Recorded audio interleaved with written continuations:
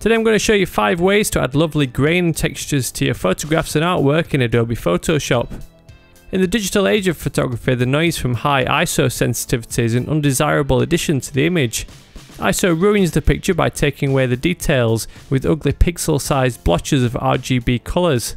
In contrast, the sensitivity of film adds a kind of texture to the image as film grain, which has become a nostalgic aesthetic of analogue photography.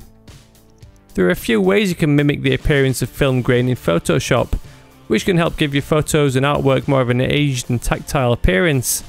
Some of the methods I'll be showing today offer similar results, but the process is slightly different, so it's handy to check them all out and see which one you find the most memorable. Most people's go-to filter to add noise or grain to an image is the basic filter noise and add noise effect. If you check the monochromatic option, it takes away the ugly coloured ISO-like dots, but it doesn't look very convincing. It's basically just a scattering of perfectly formed pixels. So let's take a look at some other options.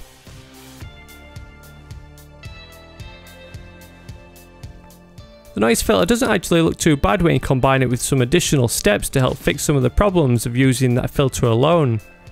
One of those problems is that it's applied destructively to the image, meaning you can't then go back and alter or remove the effect. Add a new layer above the image and go to Edit and Fill. Choose 50% grey from the drop down, then change this layer's blending mode to Overlay. Right click on the layer and choose Convert to Smart Object. This will allow you to go back and tweak the filter settings. Add the filter noise and add noise effect and choose a suitable figure depending on how subtle you want your grain effect to be. The result is exactly the same as before, but one additional step to make it a little more realistic is to add a tiny amount of Gaussian blur to take that hard edge off the grain pixels. Something between 0.5 to 1 pixel works great. The best thing about this method compared to the original is you can go back and edit those values to fine tune the effect.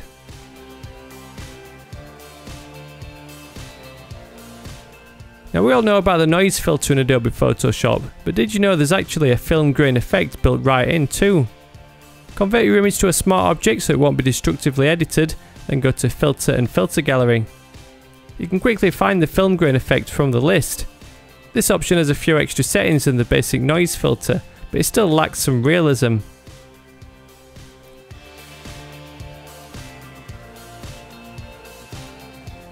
One of my favourite methods of adding realistic film grain is via the Camera Raw filter.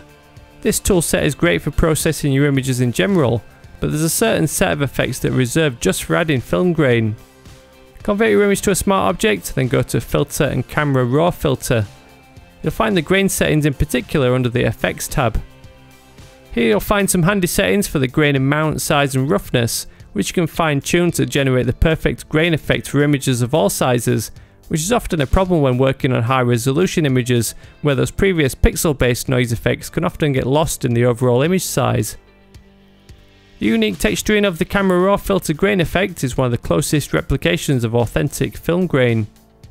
Being applied to a smart object means you also have the option to fine tune or remove the effect altogether.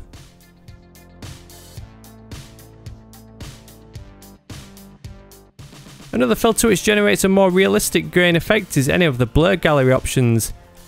In order to apply this, you first need to add a 50% grey layer above your artwork, otherwise the actual blur effect would affect your image.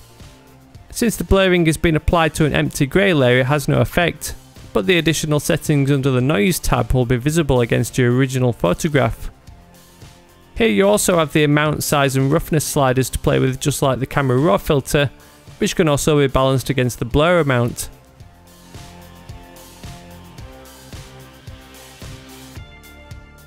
Then there's one more technique you can employ to add realistic film grain effects to your images, and that's to overlay an actual film grain texture. I'll link to this fantastic set of free film grain textures from Arkadzy Ulitsky down in the description area.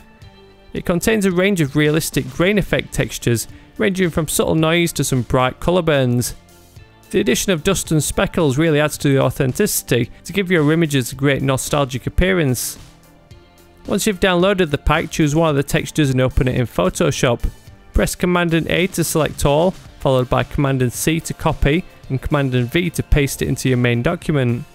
Scale the texture to size if necessary with the Command and T shortcut for transform.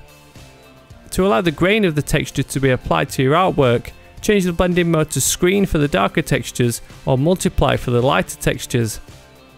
If the effect is too prominent, you can tone it down by simply adjusting the opacity slider to choose between a subtle grain effect or a heavily distressed print. So I hope this overview of techniques helps you out. Let me know which one is your preferred method down in the comments, or share your own secret recipe for creating lovely film grain effects. If you enjoyed the video or learnt anything new, a thumbs up would be really appreciated. Otherwise, thank you very much for watching, and I'll see you in the next one.